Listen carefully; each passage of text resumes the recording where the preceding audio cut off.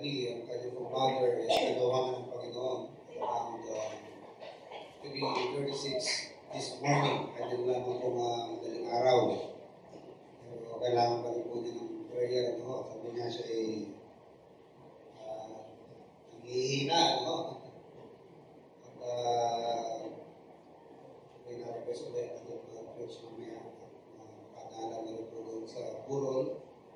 Mas probably mamaya gabi, nandun po sa hindi pa sure kung saan, nag-aaral po sila ng lugar kung saan ay Burol, but definitely ang living doon po sa Manila Memorial sa Las Piñas. So if everything goes according to his plan, baka mga Friday daw ho, Friday po makakabibigin ng Father, Friday ng umaga sa Manila Memorial, Las Piñas. Hindi ko alam na meron pala Manila Memorial. Meron pala daw na. So, patuloy natin mag-pray si Brother Jason for his much needed emotional strength and physical strength. So, panalangin po natin sila. Okay, tayo ay patuloy na sa ating mensahe. Hindi ko na maalala, I think this is the third Sunday that we've been talking about the believer's armor. So na-umpisa na po natin ang armor na una pong tinadiscuss is the girdle of truth. Ang araw, ang mga damit po, tunic, during Bible times, ang kalimitang damit lamang ng mga tao doon, including soldiers. Very basic lang, ang damit po nila is the tunic. So wala silang pantalon ng araw, Hindi ko alam ang history ng pantalon kung kayo nagsimula, baka Chinese siguro nagsimula ng pagsusot ng pantalon. Pero during Bible times, kung ma-imagine nyo yung supot ng gulay, kapag umulan, nakakapote natin, di ba? Binubutas lang sa pagsuot ng leeg at dalawang butas sa tagiliran, pagsuot ng kamay, ganun lang. So, maluwag siya. Kaya pag kami ginagawa ka, o mabilis na lakad na kailangan, cumbersome, talagang makaka-istorbo. So para hindi mo maka-istorbo sa paglalakad at pagtatrabaho, ang maluwag nilang pananamit ng araw, nilalagyan nila ng girdle. So kapag nagsusot na ng girdle, ang mga tao ng araw, mga kalalakihan, ibig sabihin niya, sila po nasa isang mahalagang paglalakbay, ayaw nilang ma-impede ang kanilang malalaking hakbang. Kung maalala nyo, pag naglalaro tayo ng sack race, di ba? Hindi ka makahakbang ng malaking hakbang dahil napipigil ka ng ng sako. Damit nila ganun, parang ganun lang, binaligtad nga lang. So pagka mahaba at napipigilan yung ng bibig ng damit nila ang kanilang hakbang, napipigilan mo, maliliit ang kanilang stride. So, para hindi mapigilan ang kanilang stride, hatakin nila yung damit nila, lampas tuhod, at i-belt yan. Lalagyan nila ng girdle para hindi haharang yung damit sa kanilang tuhod para sa malaking bang na kailangan nila. At sa pakikidigma, ganun din po ang nangyayari, Kapag wala ng girdle at pakikipaglaban, malalagay sila sa pamanid dahil istorbo yan istorbo sa pagkilos. Lalo pa kapag nakakaabusan na ng araw, nakakaabusan na ng spear, nagtatapos ang laban sa hand-to-hand combat. Hanggang sa, maalala niyo yung laban ng mga waray, di ba? Mga waray, sinabing waray-waray, natatapan kasi abuso sa waray ng araw, pagka magpapatayan ng mga waray, panyo lamang yan. Hawakan na lang yung panyo, walang bitaw. May bibitaw lang dyan, may natumba na. Yan. Panyo lang ang distansya nila. Maglalaban na. Ganun ka-close. So, hand-to-hand combat. So, kapag ang damit mo, nakaka-istorbo sa'yo, talo ka. Natatalo ka. So, ang ginagawa nila ng araw, ng mga Roman soldiers, lalagyan po nila yan ng girdle. Para mabind, hindi maluwag, hindi pumapagaspas, at hindi mapipigilan ang kanilang paglalakad. Ngayon, spiritually speaking, ginamit po yan ni Apostle Paul as an illustration of a spiritual truth. Isa yan sa armor na binigay sa atin ng Panginoon, the girdle. And so therefore, the girdle speaks of what? The girdle of truth speaks of readiness. It speaks of preparedness. That is the basic meaning for the word aletheia. No? Itong Greek word na aletheia. So let's pray for aletheia. No? Nag-ano pa rin siya, nag-dialysis sa ating kapatid si aletheia. So, aletheia, the basic meaning of truth, no?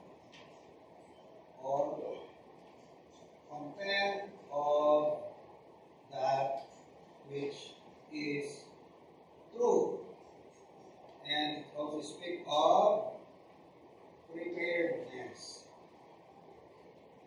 Preparedness, meaning you are not prepared for the spiritual battle if you don't have the truth, the girdle of truth.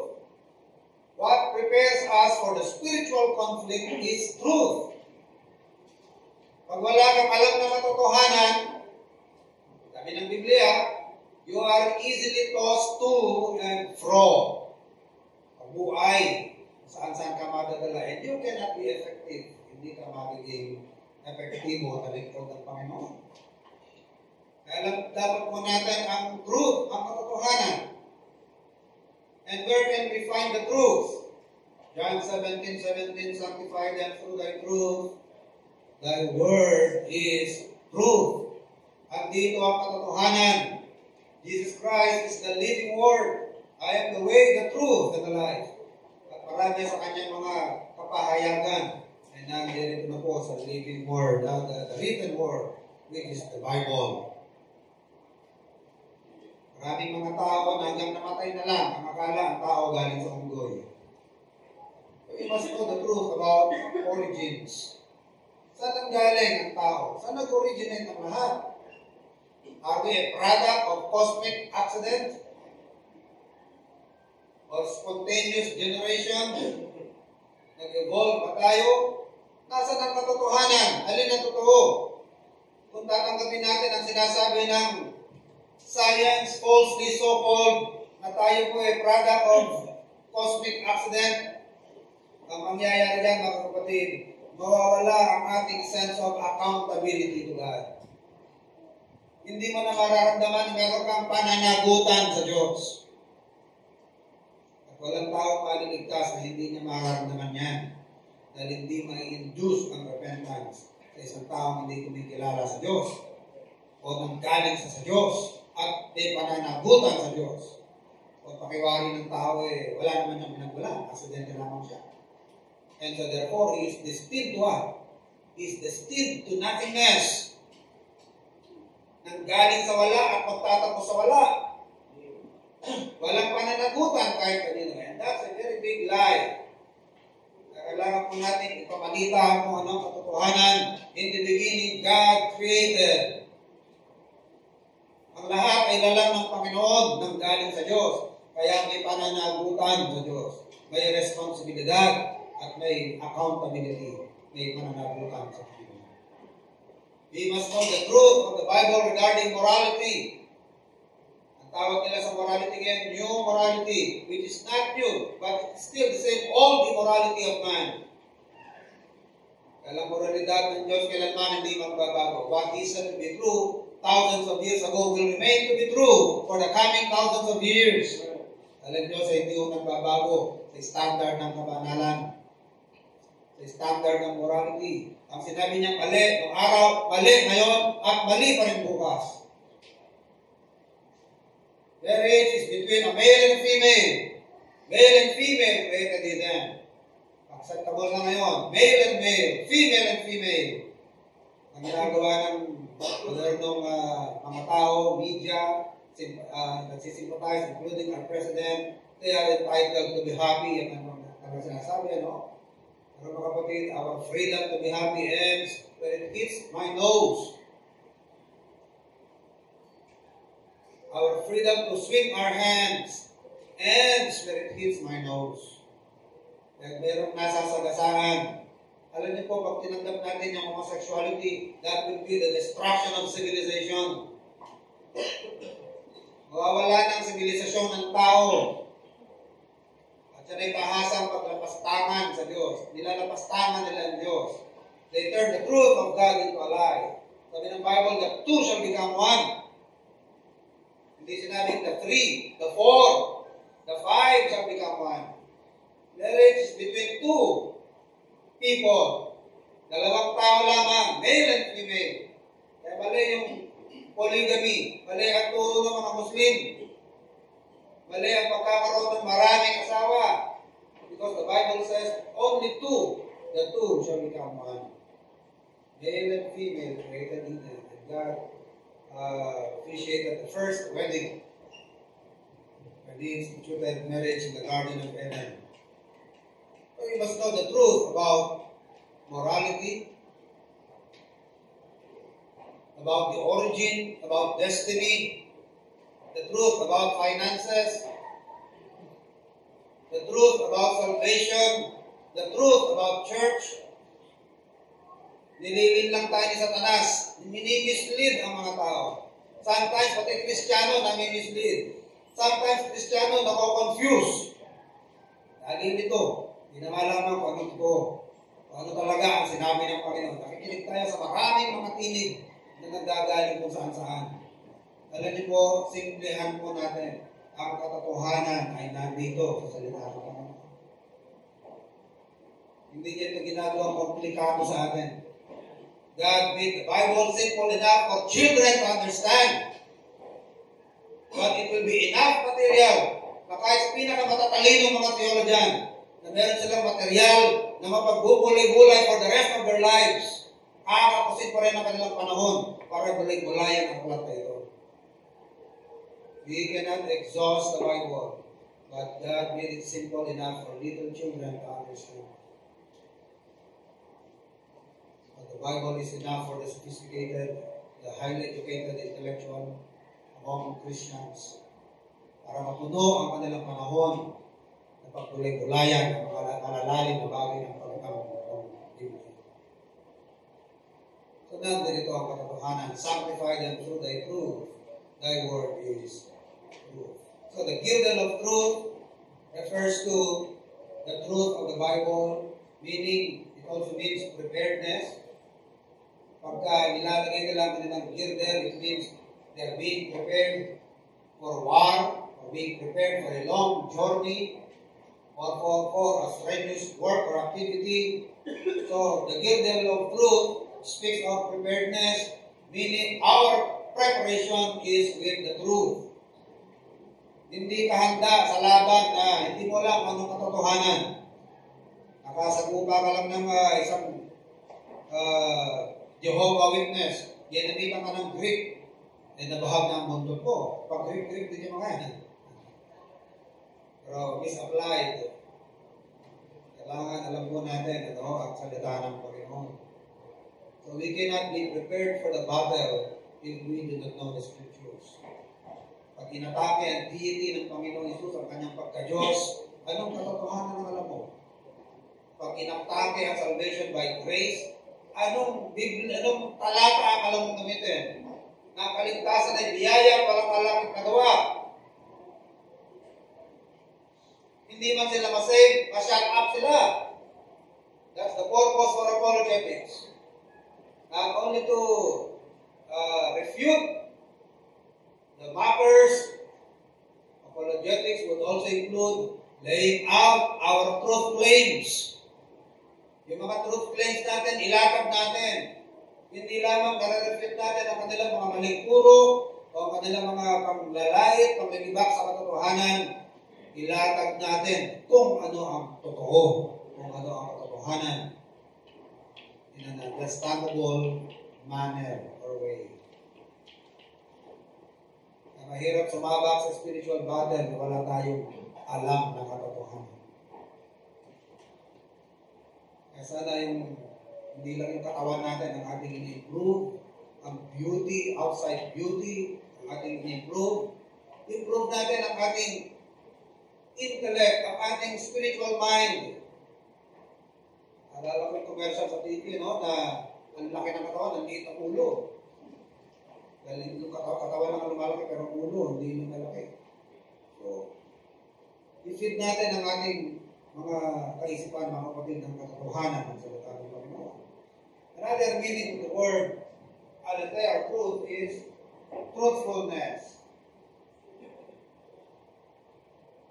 And perhaps this is the primary meaning that Paul has in this passage, truthfulness. At ang ibig sabihin ng truthfulness, hindi yung not telling a lie. Hindi yan ang ibig sabihin dyan ng truthfulness. But the word truthfulness means genuine commitment. It means genuine commitment. Pagpakatotoo, yan. Kumbaga sa vernacular natin, pagpakatotoo na tayo. Saan ang ating commitment sa Panginoon, totoo, hindi malaman kung maglilingkod o hindi. Ang ating alanganin. Sabi ni Apostle Paul, ano ko ba, mainit din ng Panginoon? Mainit ka ba o malamig? Sana mainit ka na lang o malamig na lang ng tuluyan. Pero yung alanganin, hindi ko matatanggap yan.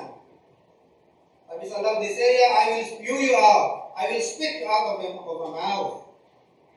Sabi ni Elijah, same feelings meron siya ng kanyang panahon. How long will you hold between two opinions? If God be God, let's serve God. If it's Baal, then let's serve Baal.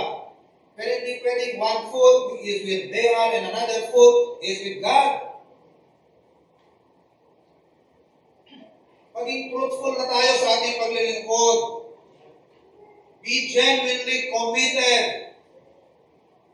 Hindi yung pagsunod sa Diyos, paglilingkod sa Diyos, is by convenience. Umambod lang ng konti, hindi na ako maksimba, umaambod dito. Ang pagkakatext, hindi ambod, bumabagyo na dito. Alam niyo, kung may paraan, kung may gusto, may paraan. Kung ayaw, hindi mauubos ang dahilan. Ating applicable yan.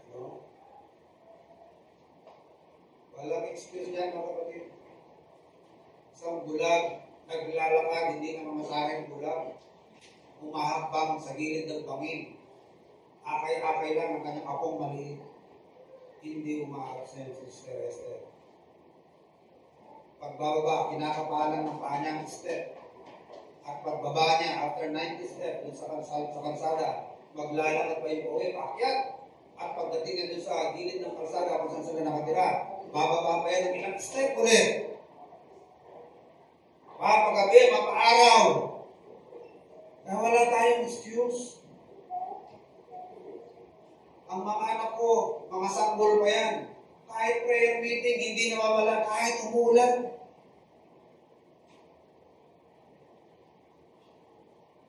Kahit sisipunin ako, o lalagnatin ako, o baka ako matrangkaso. Alam niyo po mga kapatid, ang rason na hindi na tayo makakasimba, if it's a situation beyond your control. Mga sitwasyon lamang na hindi nyo na kontrolado, na wala ka ng masakyan, na kahit maglakad hanggang ulit ng baha, na kahit mamangka ka, hindi ka na makakapagbangka. Yun. Pero kung may paraan mga kapatid, maging committed tayo, Panginoon.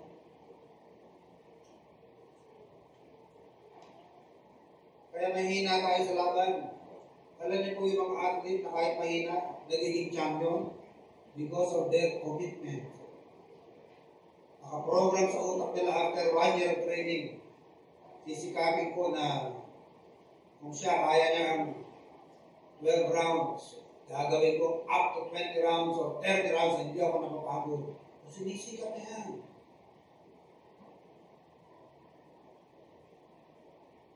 Sabi nila, practice makes perfect.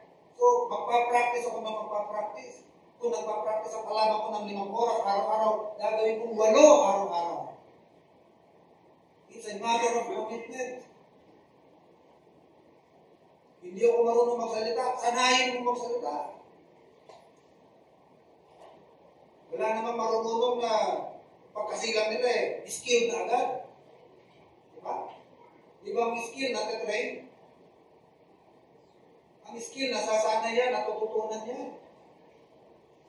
Alam niyo po, kung meron mga isang tao, matindi ang stage fright, ako yun. Takot ako humarap sa tao, ang lakas ang aking inferiority complex. Ewan ko lang, nahalata ko niyo.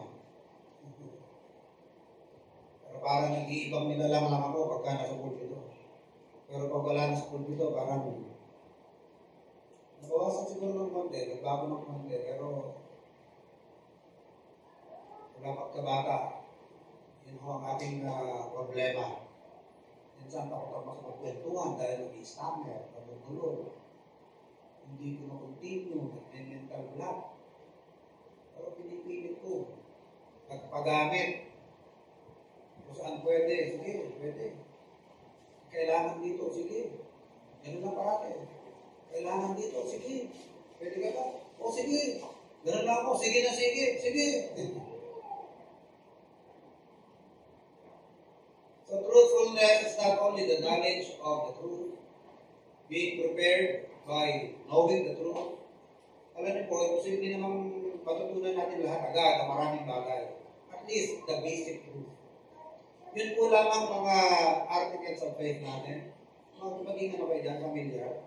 Meron kayong basic knowledge din sa mga pointers. At least meron kayong verse. What we believe about God, God is Spirit, John 4:24, di ba? God is Spirit. So, Spirit, wala siyang naman nagtotoo. Anong alam niyo sa samba sa rebulto? Alam niyo ba kung saan pinagbabawal sa Bible ang rebulto? Anong passage sa Bible nagbabawal sa rebulto? Sabihin nila, bawal yan sa 10 utos. Bakit nasa may 10 utos? Invento nyo lang yan. Eh, nasa Bible yan. Saan? Hindi, nasa Bible lang yan eh. Ganun pala niya ganun. Pabasa nga. Next week. Aralin ko pa next week. Buti kung magkita pa kayo. Diba? Sabi ni Pedro sa atin, ano verse yan? 1 Peter 3:15, be always ready to give an answer. Be always ready to give an answer. Not only to refute the mockers and the scoffers, but also to declare your truth claims. Hindi lang alam natin i-refute ang mga maling turo. Marunong ka rin maglatag ng katotohanan. Kung hindi man sila maligtas, ma-shut up. At pati yung mga makikinig, hindi mahawa. Hindi mahawa sa kanilang rebellion. Hindi mahawa sa katigasan ng ulo. Hindi mahawa sa siya sa katotohanan. Nang matameme sila. At makita nila ng mga Kristiyano ay meron talagang pinanghahawakan. Matibay ang ating pinanghahawakan. Hindi kaya i-refute. Nakabase sa katotohanan. Not only that, aletheia means being truthful or genuine or committed. We must be genuinely committed, free of sham, hypocrisy. Ang paglilingkod natin, hindi pakitang tao. Hindi dahil nakakahiya o baka may masabi. Hindi ganun. Na kahit magsosolo, sige lang. Kahit walang kasama, sige lang. Pero kasi di ba, paglilingkod lang kung marami kasi masaya. Pag nagsosolo, hindi masaya. Pag wala nang kasama, walang kausap, ayoko na. Hindi ganun mga kapatid. Nag-iisa ka, may kasama ka, kailangan pareho. Hindi nagbabago ang commitment sa Panginoon. Marami ka mang kinakatitisuran sa iyong paligid, hindi ka tumitingin sa tao. Sabi sa atin ng Bible, looking unto Jesus. Dahil kung imperfection ang hahanapin natin, hindi mauubos ang imperfection ng tao. Because we are still living in this imperfect world. And still living with imperfect Christians. Ang ating motivation hindi sa kung kanino pa man o yung nadi-discourage ka dahil sa ganito, ganyan, dahil kay ganito, dahil kay ganyan, hindi. Marami mong discouragement sa ating paligid. You equip yourself, be strong in the Lord. Ang Panginoon ang iyong sundin. Ang Panginoon ang ating tingnan. Siya ang ating dahilan kung bakit tayo napunta rito. Yung ating fellowship, yung ating encouragement, one with another, yung ating kwentuhan. Ano lang yan mga kapatid? Consequential lang yan. Kumbaga, parang side effect na lang yan. The real reason we are here is to present ourselves to God. We learn His truth, we worship Him in the beauty of His holiness. Maawit tayo para sa Kanya. Pero yung ating pong interaction with one another, makakapagpalakasan tayo, it comes as a byproduct. Secondary na lamang yan. The primary reason that we are here is primarily to meditate on the truth of God. Dalang worship, mga kapatid, they that worship God must worship Him in spirit and in truth. Worship is in the meditation of truth. Not only learning the truth, we should all be truthful in our service to God. Hindi na pakunwari, hindi pagbabaw ang ating paglilingkod, hindi genuine commitment. We have genuine commitment in our service to God. So it has something to do with the self-discipline of total commitment. The self-discipline of total commitment. And being girded with truth means being renewed in our mind. Sabi ng Romans 12:2. To be girded with truth is to be girded in our minds. Ano yung girded in our minds? Ang ating utak, girded and renewed. Sabi ng Romans 12:2, be not conformed with this world, but be transformed by the what? Renewing of your mind. Sabi ng verse 1, that we should all be what? Living sacrifice.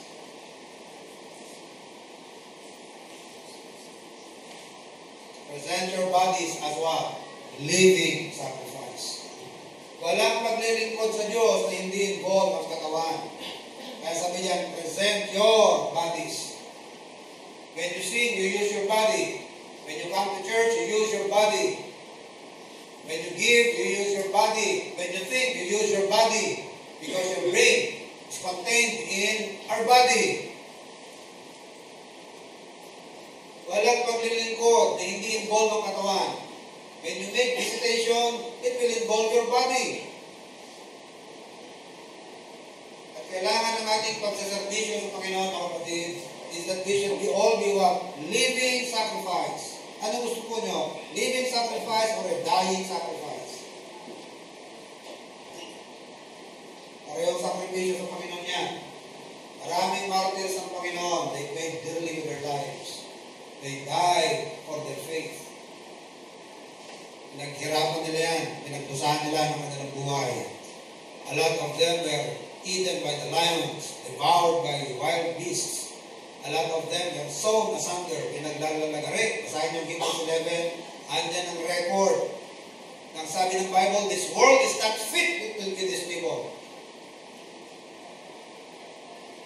Hindi karapat-dapat ang mundong ito na magkaroon ng ganyang mga uri ng mga mananampalataya. Sa sobrang makasalanan ng mundong ito. Kawawa ang maraming mga mananampalataya. They became dying sacrifices for God. Pero tanongin ko kayo mga kapatid, alin ang mas madali o alin ang mas mahirap? Dying sacrifice or to be a living sacrifice? Alin ang mas mahirap? Mas mahirap ba yung maging dying sacrifice o mas mahirap yung living sacrifice? Mas mahirap ang dying sacrifice kasi masakit. Pero kahit masakit yan, matatapos. Tama? Pag in-prison ka, pinakain ka ng milon, pinakagat-kagat ka, ang sakit. Pero matatapos. Maraming mga mananampalataya, sinunog, masakit, mainit ang apoy, hanggang sa sila'y namatay. Dying sacrifice, kaya natatapos.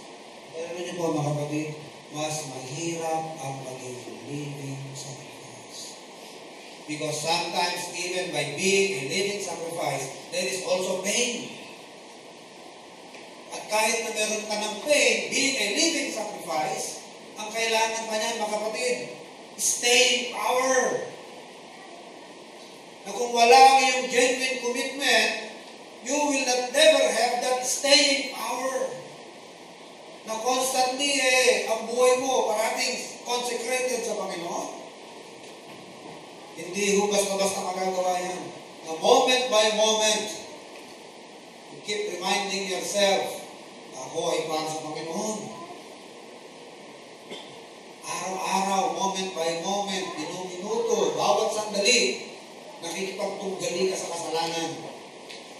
Nakikipag-struggle ka sa kamalian ng mundo ito. Sa sanlibutan ito.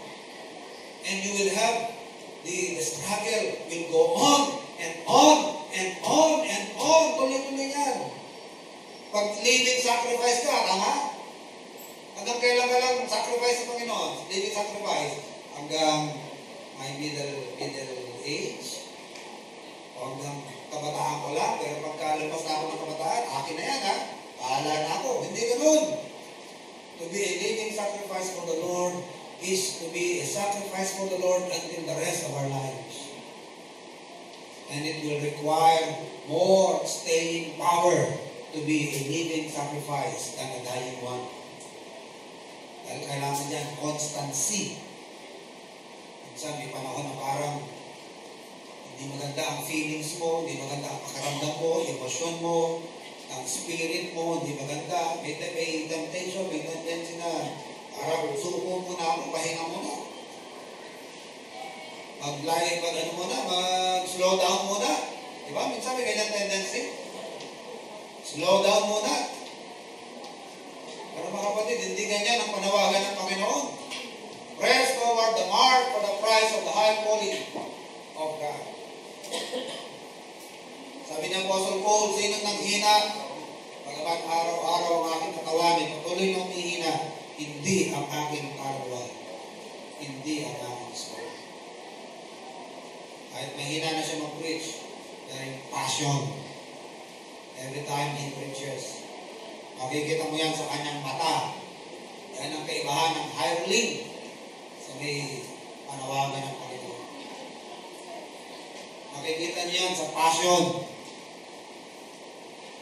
Ang mga tinawag ng Panginoon, makikita niyo sa kanilang mga mata ang kanilang passion, sa kanilang pangangaral, pagpaproclaim, ang katotohanan ng Panginoon. Mga kapatid, being girded with the truth means to be renewed in our minds. Dahil yung pagiging renewed in our minds, that will make us living sacrifice. Ang ating isipan, nakalak na yan. Parang sa dogfight, pagka nilak ka na, wala na. Kahit saan umabot, hindi ka na makakawala dyan, exceptional yung galing ng kalaban mo. Pero usually, pag nalak ka na, ang nasa likod, patay ka na. Mag-eject ka na. Ganun sana tayo. Nakalak na ang ating isipan, naka-focus para sarado na para sa mga. At mamimaintain lamang natin, mga kapatid, ang ating pagiging living sacrifice if we are renewed in our minds. So, alisin na ang lahat ng siyam, papakunwari sa ating paglilingkod. Seryosohin natin ang Panginoon. Ayaw niya yung walang laman na budil. Hindi ko, nag-aalin ng Panginoon, di ba? Yung puno ng higos. Bakit? Nagpapakita ng sigla, nagbibigay ng false hope. Bakit? Masigla-sigla eh. Masigla ng puno ng higos. Nagpapahiwatig na marami siyang bunga. Bakit? Ang ganda ng tubo ng dahon. So, nakaka-disappoint ba? Nagpakita ng yung higos. Parang proof na may bunga siya dahil pag tumubo ng mga dahon niyan, panahon na ng tagbunga yan. Nagugutom ang Panginoon. Kung may expect siya na may makakain siyang bunga, pagtingin niya, ang yayabong ng dahon. Parang nagpa-promise, merong promise na, parang may sign na may bunga ako. Nagpakita ng senyales ng buhay at ng pagbubunga dahil Sa dahon. Sa pagbigay ng Panginoon, wala. Ang sabi ng Panginoon, mula ngayon, huwag ka na magbunga kailanman. Pag-buwer ka nila ng kinahaponan, sabi ng mga alagad, Panginoon, ang punong sinumpa mo, natuyot, mula ugat hanggang tuktok. Of course, that is an illustration used by God to refer to the nation of Israel. But we can apply that also to our service. Ang Diyos nag-expect ng bunga, tunay na bunga. Yung may laman, hindi yung kaibabaw o siyam. Hindi hypocritical na paglilingkod. Tunay na paglilingkod wala sa ating kaluluwa, sa ating puso. Hindi yung naitatawid lang natin ang linggo-linggo. Just for conscience sake, ganun lang. Para hindi lang mabother ang ating conscience. Ano nangyayari no? Just for conscience sake. Ang worship day natin, during Lord's Day, it should be something that we look forward. Ina-anticipate. Gabi pa lang, one day or a few days before service, yung puso mo, nire-ready mo na. Ang isusuot mo, nire-ready na. Prepared ka na mentally, spiritually, prepare mo na ang sarili mo. For this great day of meeting God in His house. Ipipresenta natin ang ating sarili. Makikinig tayo ng kanyang mga katotohanan. Yan ang tunay na pagsamba. Ito. They that worship God must worship Him in the Spirit and in truth. So it's not only about the content of that which is true. It's not only being prepared with the truth of the Bible. Being girded with the truth means being truthful or genuinely committed to God. Maging genuine po ang ating commitment. Hindi yung panandalian lamang tayo committed. Sabi ng Bible, living sacrifice. It must be for the rest of our lives. Kailangan ng ano yan, ang renewing of our minds, setting of our minds, para ma-maintain natin yan. Because it will require more staying power to become a living sacrifice than a dying one. So the next armor provided by God is the verse 14, the breastplate of righteousness. Alam niyo po, walang sundalo pupunta ng giyera na walang breastplate. Breastplate usually is made of thick leather. If not thick or heavy leather, it is thick and heavy linen. Nasa tela na yan o sa leather na yan, tinatahian niya ng mga pira-piraso, mga hooves ng hayop. Ano mas paglalagay yung hooves? Ano mas paglalagay yung hooves? Paa ng ano, ng kabayo. Ako ang kabayo, yung makakapal na buko. Diba? Nang pinapako yan ng pinapakuha niya ng horseshoe. Ginugupit-gupit yan, at yan itinatahid sa kanilang breastplate. Kung hindi hooves, metal, pieces of metal, ang ginagamit dyan. O kaya sungay, horns, ginugupit-gupit yan at overlap niya na tinatahid, tinatagpi-tagpi sa kanilang thick leather or thick linen na suot ng kanilang katawan. Or sometimes, it would be thin sheet of metal na minahammer, pinupukpok, hinuhulma, na makukuha ang hulma ng katawan to cover the torso, para makover yung wala ilalim ng tiyan dito, to cover the intestine. Of course, the purpose is obvious. Para anong purpose yan? Para yung vital organs ay magkaroon ng protection like the liver, the spleen, the kidneys, yung intestine, the heart, the lungs. Ito po ay sleeveless. Ang breastplate is sleeveless yan. May susot pa lang ang dalawang arms mo dyan. At it will cover the torso to protect the vital organs. In the Bible, mga kapatid, ang heart represents what? And the bowels represents what? Okay ba yan eh? Bowel is said to be in the Jewish mind, bowel refers to be is being referred as the seat of what? The seat of emotion. Kaya sa King James Version, di ba? And the Lord was what? Moved with compassion, having their tender mercies and bowels of mercy, di ba? Bowels of mercy. Bowels of mercy. Kasi kapag strong ang emotion, sometimes parang may movement dito sa banda rito, no? Pero sa isipan po ng mga ancient Jewish people, in their minds, the bowels represents the emotion. While the heart represents the mind and the will. Thy word have I hid in my heart that I might not sin against God. So these two areas, mga kapatid, are the areas where the fiercest of battle is being waged by Satan. Nandiyan yung fiercest attack na ginagawa ng Diablo sa mga Kristiyano. That's why we need to cover our minds and our emotions. Dahil yan ang dalawang area ng buhay ng Kristiyano na matinding inaatake ng kaaway. God would, and Satan would want us to have unholy feelings. Satan would want us to feel unholy feelings or emotions. At ang gusto ni Satanas, magkaroon tayo ng mga maling mga ideas, concepts.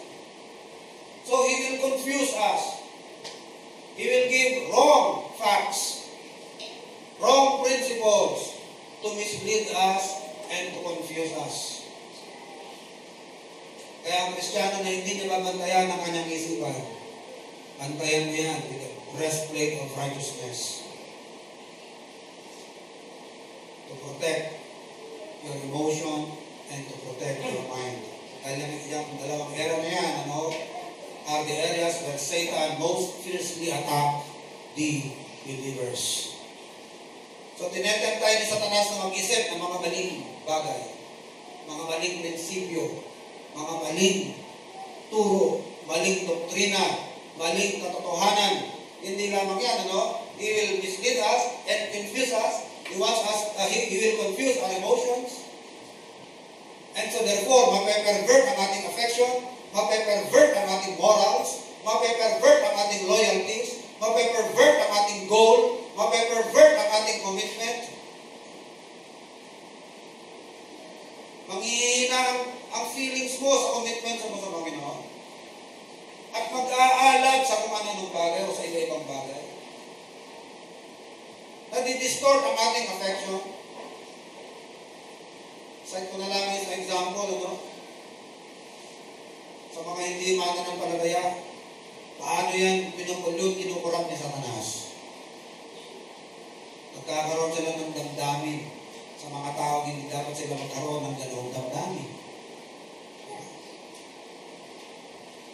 Magkakaroon ka ng attraction sa hindi ka dapat magkakaroon ng attraction. Yan tayo, nagkagaling sa Panginoon, yung ganyan mga emosyon na yan. You'll be attracted to somebody who is not your wife. Makakain kayo mag-asawa, magkaharap, pero isip ko ay nasa... Yung iba nga pag nananaginip iba raw pangalan ng nasasabi. Kaya nasasampala lang. Sino yun? Sino yung pangalan binanggit mo?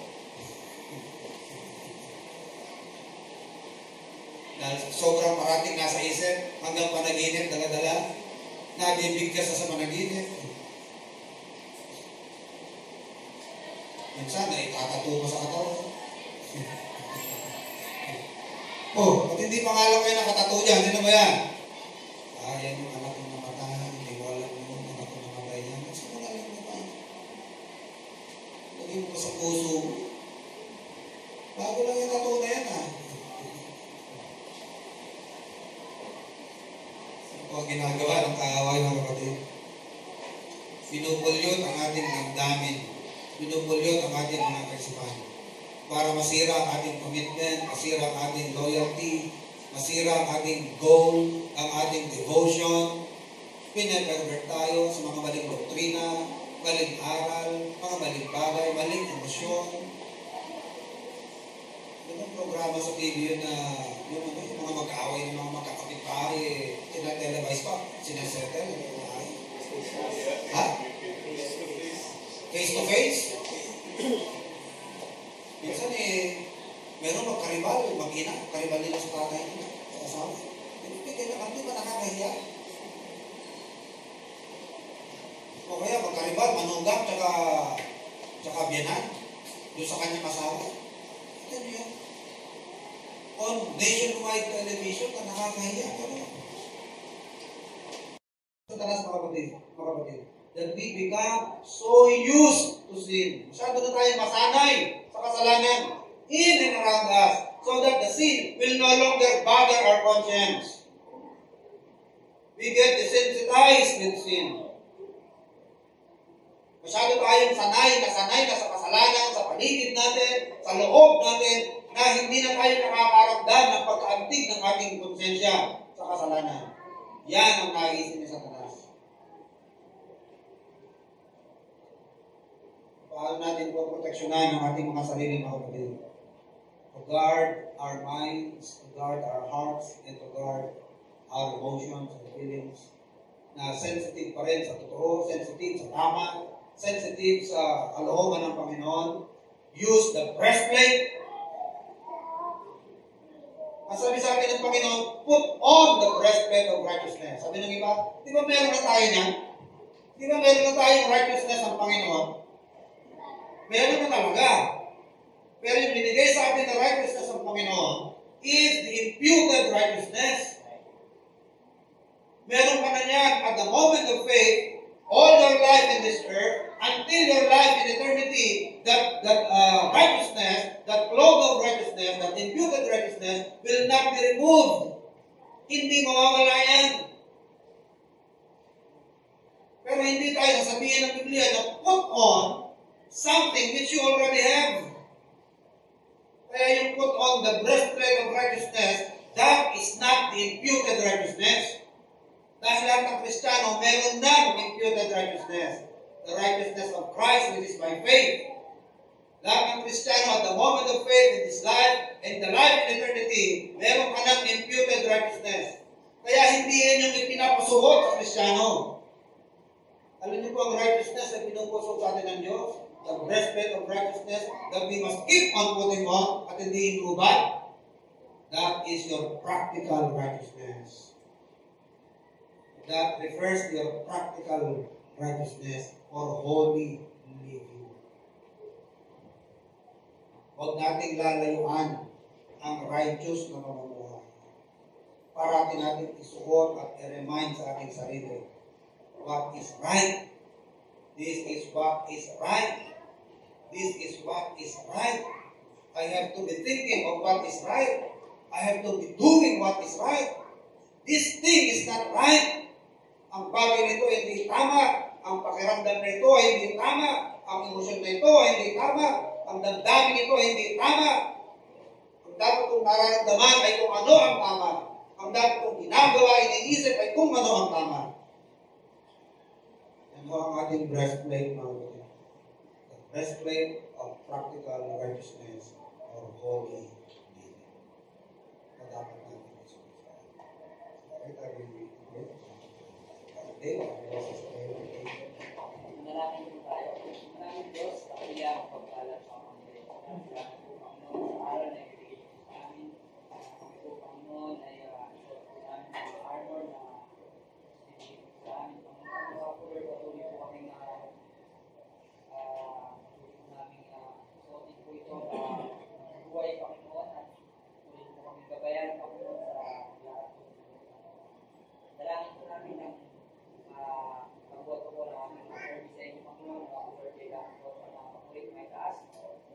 natin sa inyo lahat. Patuloy pa. Salamat. Ilang pangalan natin sa Jesus. Amen.